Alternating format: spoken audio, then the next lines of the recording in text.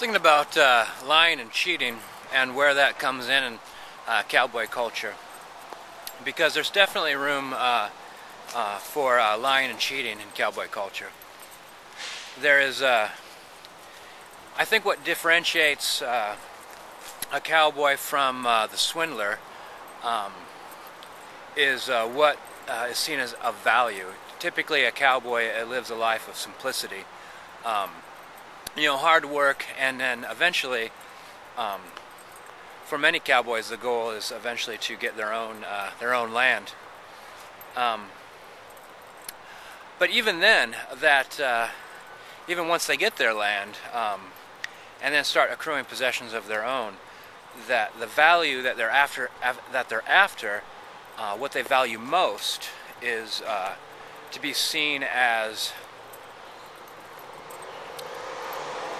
an honest, reliable person to their neighbors, and that pays off in that if anything ever happens, your neighbors know that they can depend on you.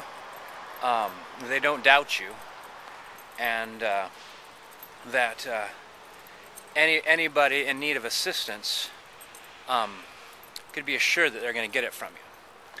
So the cowboy values that, their reputation, and their ability to protect and serve the community above money. A cowboy would spend his last dollar on you and be sorry he didn't have two.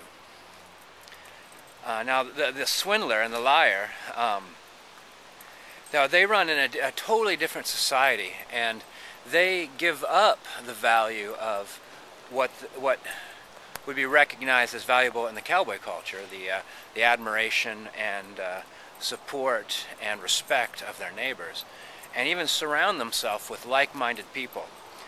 The kind of people that, in a crooked card game, if you get caught, you know that your compatriots, the people that were in on the scam, are not going to risk themselves or even lift a finger to help you, because that would show that they were a part of your scam.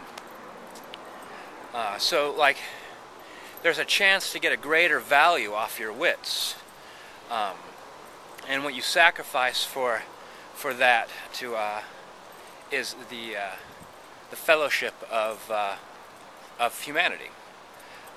It's said that a thief has to work every day and every night, because every man's hand is raised against him, and that there's no rest, and there's no more hard work than thievery, and there's no lower paying job. But the thing about these people that deceive in order to hopefully and unabashedly get caught 99 times, unabashed that they're trying to deceive. Like, oh yeah, that's how things are for them.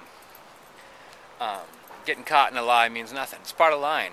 And I think the honest man, the cowboy, is always shocked about that. He always wants to point out what you've done is dishonest, what you've done is lied, as if that's going to have a big impact. Because in the cowboy culture, that's almost the end of you, the end of your reputation. Pretty much means you'd have to ride on and start life fresh. If you don't have the respect of your fellow man and your neighbors, then there's no point in staying there, no point in living there. But either way, people could go in cowboy culture. They're cowboys that could go wrong and start riding the outlaw trail, and there's outlaws that could realize that I think what they'd find more valuable.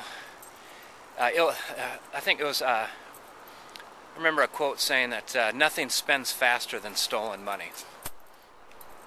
But eventually, that the outlaw realizes, I've been working all my life. I've got nothing to show for it except enemies all around me. So there's always redemption that person could adopt the cowboy lifestyle, and thankfully for them, the cowboy lifestyle is full of forgiveness. It doesn't judge a man on his past. It judges a man on what he's doing right now, that his actions match his words, his past is unimportant. Which is good for the outlaws, that cowboy culture allows for that. And maybe there's a certain amount of benefit in that, knowing that you could get forgiveness from cowboy culture. Might remove one extra thief, and it doesn't have to be done at the point of a gun. All right. Lies and deception, cowboy culture. See you in the tubes.